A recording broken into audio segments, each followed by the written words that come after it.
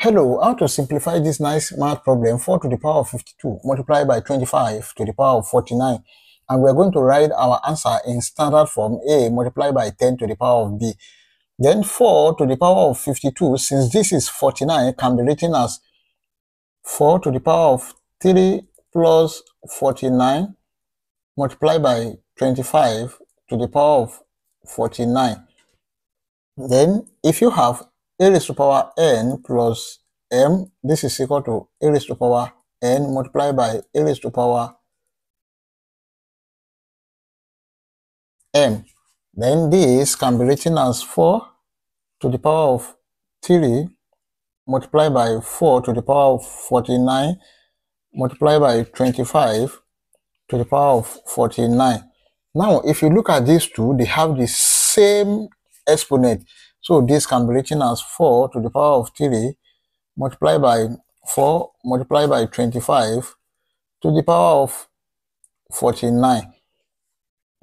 4 to the power of 3 multiplied by 4 multiplied by 25, that is 100 to the power of 49. Then this is 4 to the power of 3 multiplied by 100 can be written as 10 squared to the power of 49. Now, if you have a raised to power m to the power of n, this is equal to a raised to power mn. Then this is 4 to the power of 3 multiplied by 10 to the power of 2 times 49, that is 98.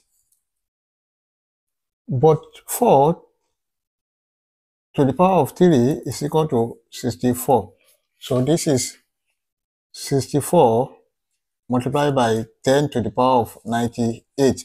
Now, in order to write this in standard form, this can be written as 6.4 multiplied by 10 to the power of 98 plus 1 because of this decimal point. Then this is 6.4 multiplied by 10 to the power of 99. This is the final answer. I hope you enjoyed the video. Please don't forget to like, share, comment, and subscribe to my channel. Thank you.